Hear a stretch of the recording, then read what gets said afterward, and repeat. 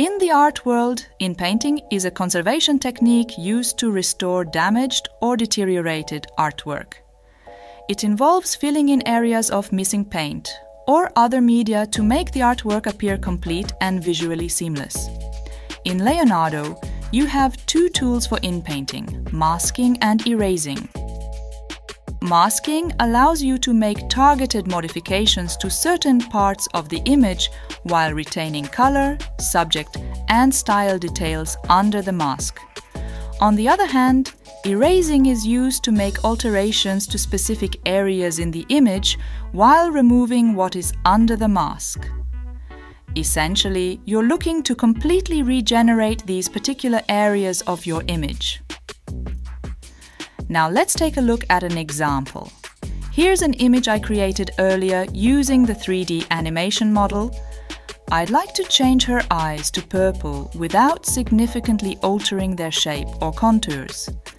This is an ideal scenario for using masking because I want to retain the original shape of the eyes and only change their color. Now, let's transfer the image to Canvas Editor, where we can address this using Inpainting. Click on the three dots and then select Edit in Canvas. The default setting in Canvas Editor is Inpaint Outpaint, but just to be sure, double-check that it's configured to enable inpainting.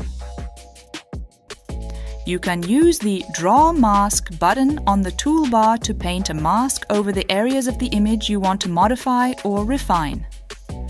When you activate the mask option, a slider appears at the top that allows you to control the thickness of the masking brush. Once you've masked an area, you can provide a prompt for the image. In my case, I used purple eyes. Let's generate. As you can see, the eyes are now purple, but their general shape hasn't changed much. I clicked on Cancel to show you an important feature called Render Density. This setting enables you to render the image within the square at a higher resolution than the rest of the image. This is particularly handy when you require high detail for a specific part of an image, such as the hands or, in our case, the eyes. When I increase the density, the square becomes smaller. Therefore, I need to position it over the eyes.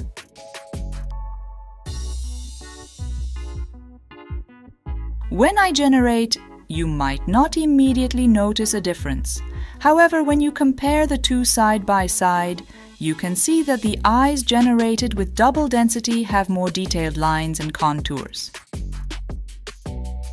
To remove a mask, select the Select tool, choose the masked area, and press the Delete button on your keyboard.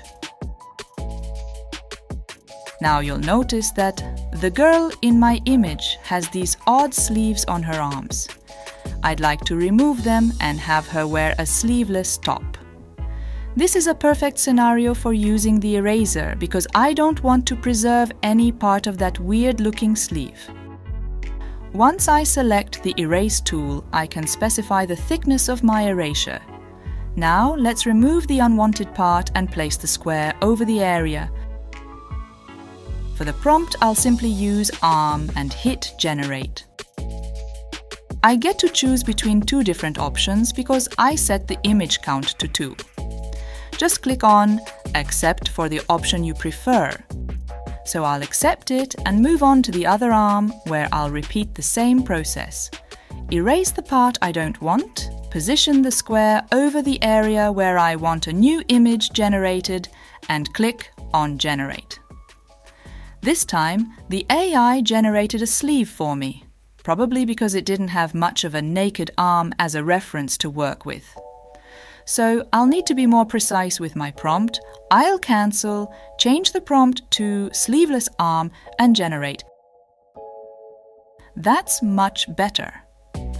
Of course, you can repeat this process as many times as you like using the eraser or masking tool until you're satisfied with your image. And once you're done, don't forget to download it.